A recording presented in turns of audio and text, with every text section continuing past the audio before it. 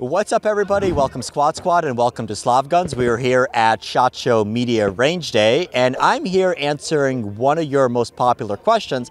And honestly, one of the things that's kept me up at night is what happens with Russian ammo. So I decided to go straight to the source, and we're here with Charles Brown, the big Mac Daddy of MKS, who also owners of High Point and importers of Barnaul ammo, which is fantastic ammo and one of my preferreds. So Charles, let me ask you a question. Well, first of all, thank you for having me. Thank you for coming. And the question is, obviously we know what happened a couple of months ago. There was a new executive order banning all Russian ammo coming in. How is that going to impact? What's your take on it? And I thought Russian AKs never jam. Let's try to get it. So one of the questions people have is what's going to happen going forward? How does it apply? And are people really going to be screwed in the future? Well, the answer is yes, yes, and probably. Let's go back, though.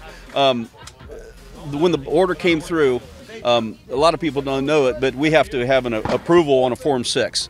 So a Form 6 has an expiration date of 2 years.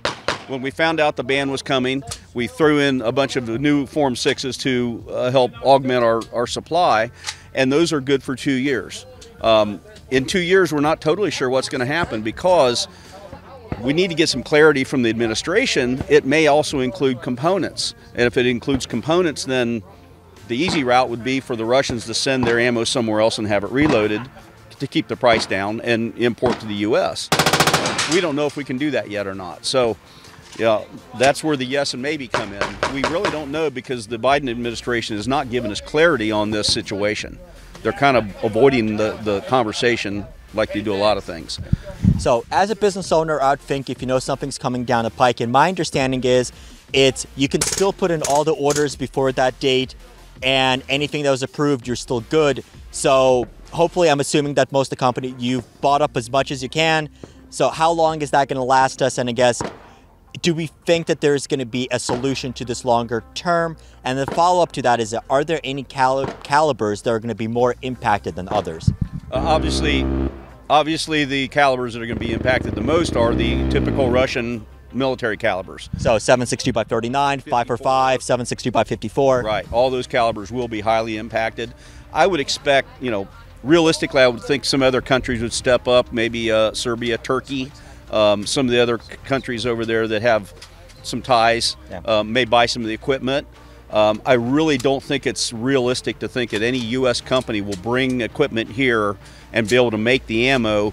Number one is good, and number two is cheap, because that's what sold it in the first place is the cost. To bring it to U.S. and make it, you use labor and U.S. materials, it's going to be 10% less than brass instead of 40% less than brass. So conceivably, I don't think that's a real solution to the problem. We have to have it made in Europe, by and supported by Russian products. Obviously, now that we know there's kind of like an endpoint and there's going to be uncertainty, what's the outlook on price? Because it seems like it's like at first it was impacted, now it seems like it's coming back down to reality. Do you, as the distributor, as the importer, have anything kind of to say about it, kind of prevent the price gouging? Well, we have seen the price come down to a more palatable level now. I think as we approach that expiration date, we'll see prices start going back up because people are going to start hoarding again. I think we probably have another 9 months before that happens. So what would be your advice to gun owners, and especially gun owners who are used to, I mean, let's say 223, you can kind of get by with it, but if you have, let's say 5.45 by 39, I guess you'd probably be screwed there. But what about like more common stuff like, let's say 6.5 Grendel, 7.62 by 39, and 6.5 Grendel, even though it's an American caliber, it's based off the parent Russian cartridges.